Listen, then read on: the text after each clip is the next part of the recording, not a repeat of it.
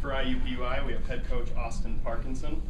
We'll let Coach open up with a statement, and then we'll open it up for questions. Obviously very excited about the win. You know, we come out here and we felt like we kind of let one get away at North Dakota State. Then obviously you're going to come in here to a team that is obviously the top team in the league and unbelievable at home. And so proud of my kids for fighting and finding a way to get it out at the end, and just happy to get the victory. Questions for Coach? Coach, there were a bunch of moments in this game where it just looked like it was going to be your night. You know, they were missed. Luster throws in a couple threes. You know, her percentages don't say she's going to make those. Their kid struggles. Did you have that sense that despite the turnovers, you guys were in position and you pulled this off? Yeah, we throw that sucker all over the gym sometimes. You're right.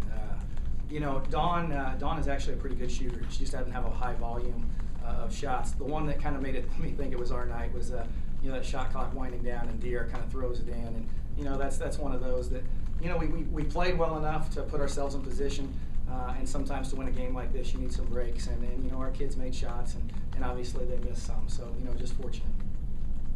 You held not only Heidi in check, but Heidi and Watasha and just frustrated them all night. What was kind of key to that? Well, you know, we guard, I think percentage-wise, we guard the three-point line, I think the best in the league coming in.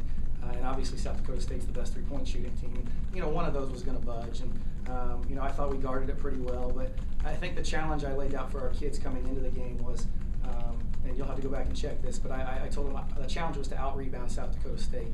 I don't think we've done that since I've been here, and it looks like tonight we were able to do that, and you know, that was a big difference for us.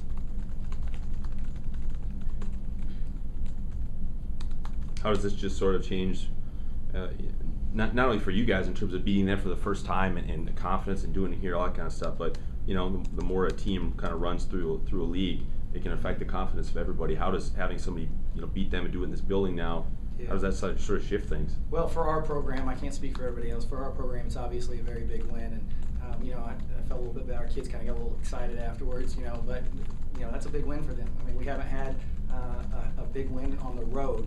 You know, we've had a couple. We had a nice win last year against Oral Roberts at home, but to go on the road, and especially I have so much respect for the South Dakota State program. I think you know, AJ does the best job in the league.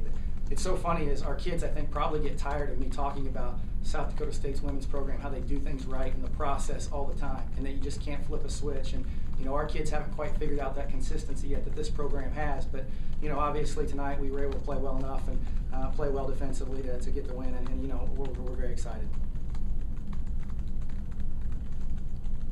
Anything else?